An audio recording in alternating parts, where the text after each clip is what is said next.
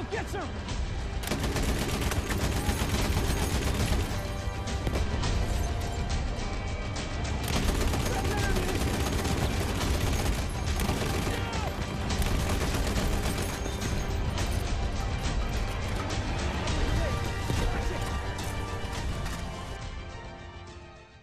What is up, my crazy subscriber? This is Joking John 64, and today I'm here to bring you guys more Battlefield 1. And also, hopefully you guys have been enjoying the Battlefield 1 series, because so far it has been pretty good for me, because I've been getting a lot of kills back to back, and also like several of my gameplays average like around 35 kills to 45 kills per gameplay.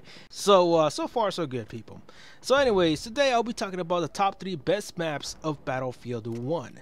And I understand I'll probably get some hate out of this, because you know, some people really want to talk about their opinions, and I don't really mind. You know, you guys got your own opinions about the top 3 maps of Battlefield 1, then leave it in the comment section, guys. I don't really mind. But these maps, it's just my opinion. You know, I just picking them because these are the maps that I actually did pretty much well, and also I know how to flank the enemy with no problem. So at number 3, starting off with number 3, the gameplay in the background, this map is called Barroom Blitz, and this map requires you to like learn everything that you need to know about the game: short range weapons, long range weapons, and learn how to control yourself out there in the battlefield, and do not go into open spaces. You gotta use them walls, people. You gotta know how to use the coverage, because if you don't, you're just gonna get owned in this map, because it requires you to have every single skill and every single style to play in this map. There's open spaces, there's hallways, there's tight spaces, there's a big ass room where you gotta capture a flag in. I think it's flag C. I'm not sure, but you know, so far it has been pretty much good for me in this map. I don't really mind if I die a lot, because I have a lot of fun in this map, because there's just so many ways you can get into a certain flag, and it's just super fun, man. And also there's like a little part of the map where you can go into the second floor and start killing people from up there. So there's a lot of things to do in this map. You gotta learn it. There's some tanks going around too, which kind of annoys me, but I don't really mind, because I know how to wreck people out here in this freaking map. It's pretty much fun. My highest amount of kills so far in this map has been 41, I believe.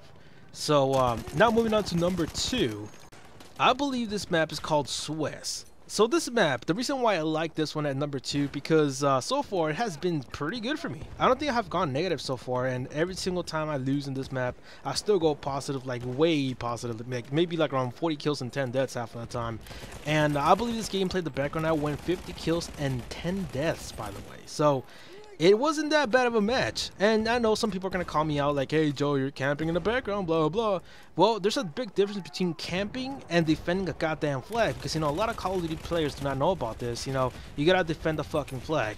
Play the objectives, people. So anyways, it's not camping, it's called defending. So the reason why I like this map is it's because when you start off a match and you meet up in the middle with the enemy, it just goes down like fucking crazy. There's a big ass hill, and every time you just wait on one end, there's always gonna be one dumb enemy just crossing that hill, and it will be an easy shot.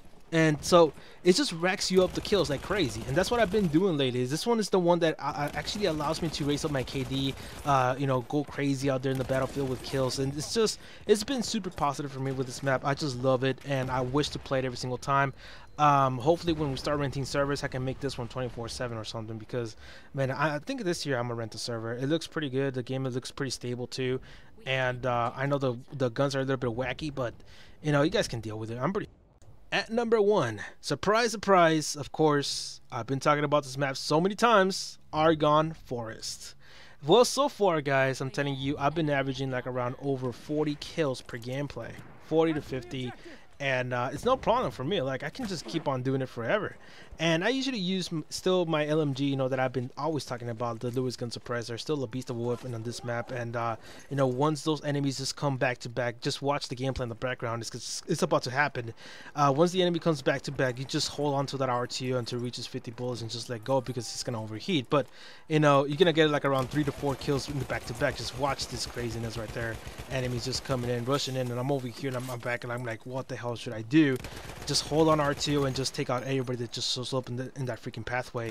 So it's insane, man. I like it. It's very destructive. It's very chaotic half of the time. You gotta watch your back also, because there's multiple pathways to get from point A to point D, and you know, there's just a lot of ways you can just go, like from just sneak up behind the enemies and also flank them. So I like this map, man. This reminds me a lot about the old school Call of Duties because of the map and also of the style that you had to just play this map, because there's no tanks, there's nothing to like to distract you like choppers.